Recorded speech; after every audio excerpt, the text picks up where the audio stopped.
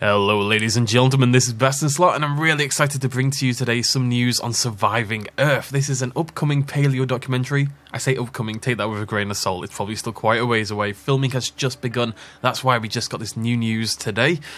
Really excited to talk to you about this. We did first talk about surviving Earth last year, but we finally got some new information. Production has finally started, and hopefully that means we're going to find out more and more in the coming months, and probably year or so at the very least, I'd imagine.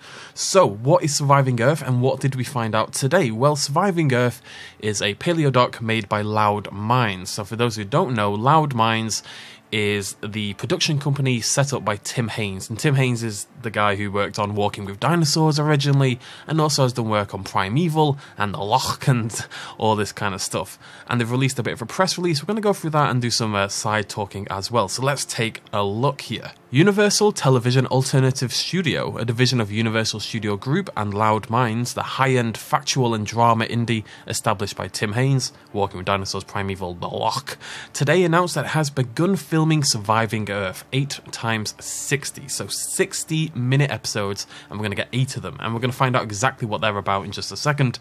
Developed to be one of the most ambitious, cinematic and dramatic high-concept series to date, Surviving Earth is a timely production visiting 8 mass extinction moments throughout the Earth's history to see what the planet's past can tell us about its future. So that is, as far as I'm aware, I don't remember talking about that. I think that's brand new information. We're going to have 8 episodes, and each individual episode is going to focus on a different extinction event throughout the Earth's history, and we're even going to find out what a couple of those are a little bit later on. Surviving Earth is a co-production between Loud Minds and Universal Television Alternative Studio, and will blend location filming at 12 destinations around the world, starting now with New Caledonia in the South Pacific, with state-of-the-art CGI to tell the dramatic stories of extraordinary creatures trying to survive against all odds.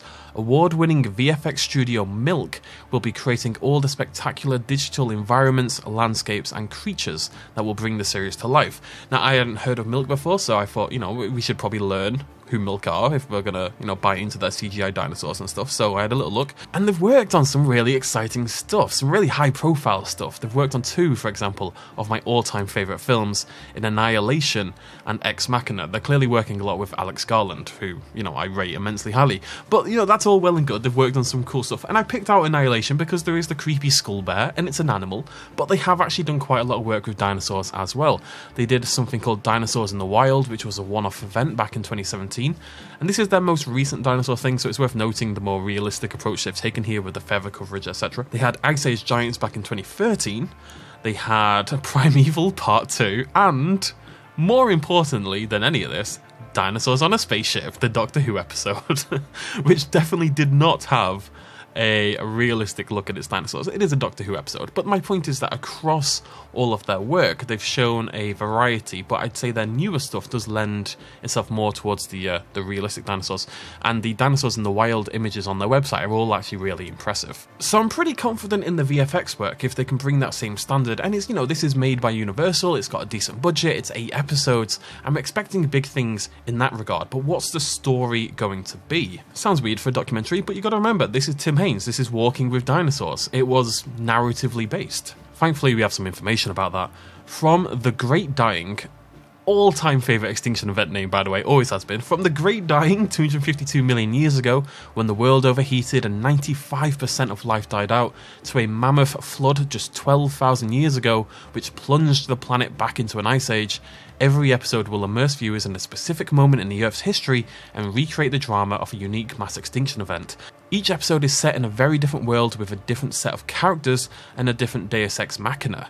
Viewers will follow the fate of bizarre creatures in jaw-dropping landscapes and witness worlds where continents shift and seas boil. The lesson from these stories is that Earth isn't a benign paradise. Instead, it's a very changeable home where life has had to be extraordinarily adaptable to survive and indeed thrive over the millennia.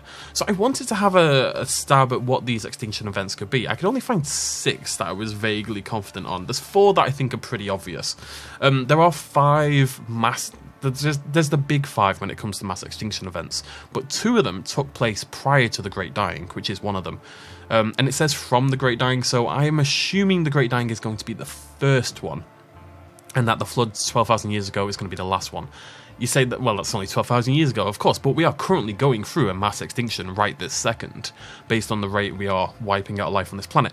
So these are the 4 obvious ones, I think. The Great Dying, the Triassic-Jurassic extinction events, and the KPG extinction event, which you may well know is the KT extinction. Those are the 3 big extinction events from the Great Dying onwards. The other 2 of the 5 are prior to the Great Dying, as I say. And then, of course, the global cooling, flooding, etc. that took place 12,900 years ago and wiped out quite a lot of mammalian species. Those 4 would seem like a given.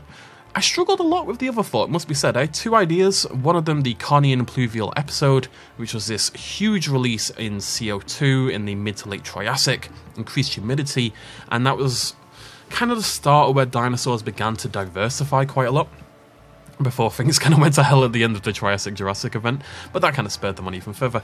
Whether it was directly responsible for dino diversification is kind of up for debate, but it's definitely where it started at the very least. And then I thought that would be interesting to show, you know, the start of the variety in dinosaurs. And the Quaternary extinction event, which is our current epoch. We're in the Quaternary epoch right now, and those initial extinctions triggered by the rise of humans and other factors like disease and climate. That was still tens of thousands of years ago initially. You could pick so many points throughout this period, frankly. But when humans first started to arrive, when humans first started to evolve and be able to hunt properly, etc., would probably be quite an interesting one to showcase as well. There have been quite a few other fairly major extinction events. The global cooling wasn't actually on the list that I found, so they're clearly willing to go for smaller scale ones and larger scale ones. A lot of extinction events throughout history are very oceans focused, very aquatic, and it wiped out a lot of aquatic life, so I'd imagine we'll have one of those in there at least, but I thought they probably wouldn't do too many of those, because I think that would be harder to make interesting for the average viewer, basically. I think we'll see more terrestrial stuff, so I'm very interested to see what they'll do here, whether this 6 does make it in. I'd love to hear your suggestions down below. Let me know what you think those other ones could be in the comment section. Tim Haynes, showrunner and creative director, Loud Minds, comments, Surviving Earth is on course to be one of the most ambitious, high-concept series ever created by a UK indie.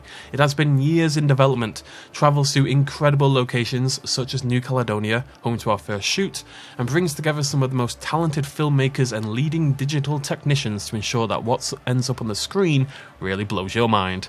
And this is the exciting bit if you're this way inclined. More than that, however, it has a deep focus on storyline and script that we believe will elevate the whole viewing experience into something altogether more cinematic and memorable.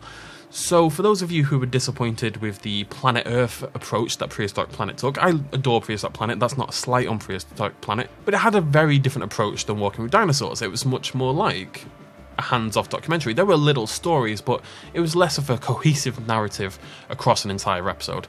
It seems like this is going to go back to that Walking with Dinosaurs style. We're probably going to end up picking a few species for a single episode and follow them throughout the episode and see what happens to them. That's really exciting. It's exciting to just get a mix. You know, if we can get variety, there's something here for everyone. That's a really cool thing. It sounds like a really cool documentary. We're getting 8 full episodes, which is loads. You know, Prehistoric Planet had 5, so it's good to get a full series like that. Long episodes, talented VFX crew, exciting idea. I'm hoping they can mix up the... I think ending every episode with everything dies might be A, a little bit depressing, but B, has the potential to be a little bit boring. And I think the way to avoid that as best as possible is to not frame it as, oh look, everything's dead. The chance for new life. It's where variety of species comes from, and it's a chance to show how resilient the species of this planet are. But yeah, really exciting stuff. Really excited to get new news about this. It's early in the year, they've just started filming. Hopefully we can get a little bit more information throughout the year, and of course I will let you know all about that as soon as I hear right here on the channel. Until then, let me know what you think in the comment section. Let me know what extinction events you'd like to see. Are you excited? Do you prefer this style of documentary to the Prehistoric Planet style? Definitely let me know about that as well. Throw me a like if you enjoyed the video. Subscribe if you're new to the channel, want to be kept up to date on all the latest in paleo media.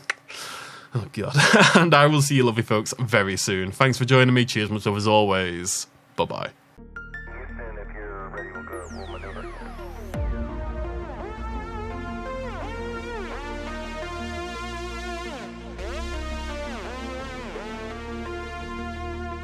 Reaching out.